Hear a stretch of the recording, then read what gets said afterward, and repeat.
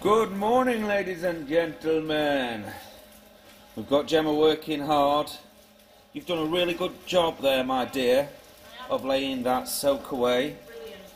So we're just finalising this section here, giving it a clean up before we go back in to finish off the pointing. So we've got the drainage channel in, and also underneath the drainage channel we have the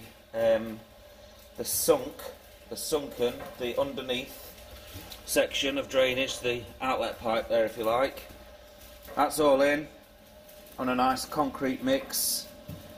We're just mixing up a second batch here, and we're going to run up this 6 metre section of trenching, and hopefully we've got enough sand and cement to do this.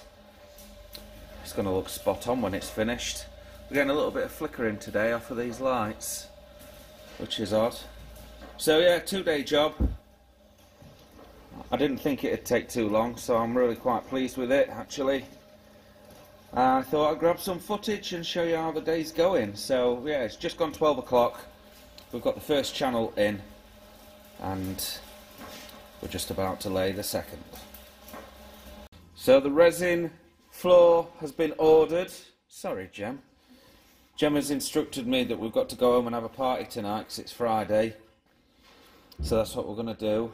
Isn't that right, Gem? Yeah, it's Friday. Friday. She's hiding in the hop store.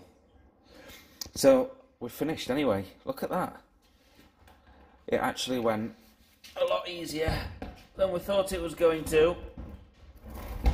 And well, we're all done and wrapped up before 3 o'clock on the second day. So I think in total it's taken us probably 12 hours. 2 people, 12 hours. You didn't start digging it out until about 11, half 11 yesterday. There we go. So I'm just leaving it as it is now. I've kind of pointed it up.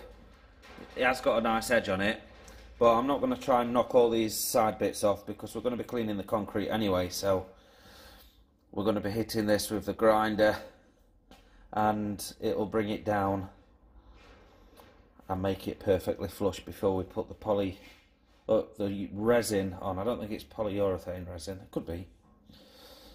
I'm really chuffed. I do need to join these 2 pieces here, so I haven't cut into the other drain there, but I thought I'd let it go off and cure first. I can get a nice cut through. And also, we've just got to finish this end section. I will need to build like a little retaining wall against the edge there, and we'll just fill it up with concrete and let it go off. But look at that.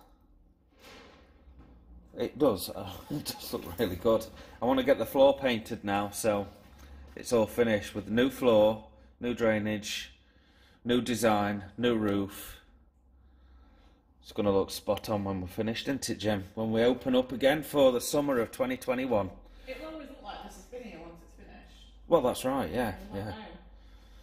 It'll look spot on because with the new resin flooring going down on top, it'll be seamless. I'm just hoping I can get all these cracks repaired so they don't open up again in the future. So we've got some resin cement coming, some resin mortar. So I'll be chasing these out, filling them up, and then knocking them back level with the grinding wheel. I think that's the best way of doing it.